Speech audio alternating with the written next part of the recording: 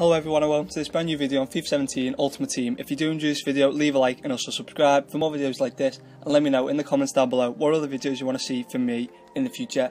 Today's video is going to be around the Team of the Season 87 rated Damjanovic, and as you can see on the screen are some of his in-game stats. He does have 95 strength, 91 stamina, 81 sprint speed, 89 shot power, 83 short passing, 85 ball control, 85 long shots and 84 volleys. He does also have 4-star weak foot. He is 6'2", high-low work rate. His specialities are aerial threat, distance shooter, acrobat and strength, and he doesn't have any traits. With Team of the Season Damjanovic, his shooting was very good because of the shot power and his decent finishing.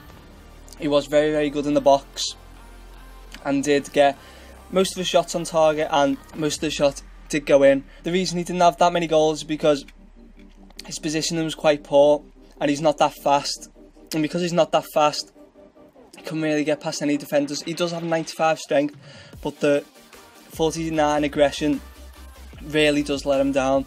With that, his strength is non-existent. It won't be 95 strength.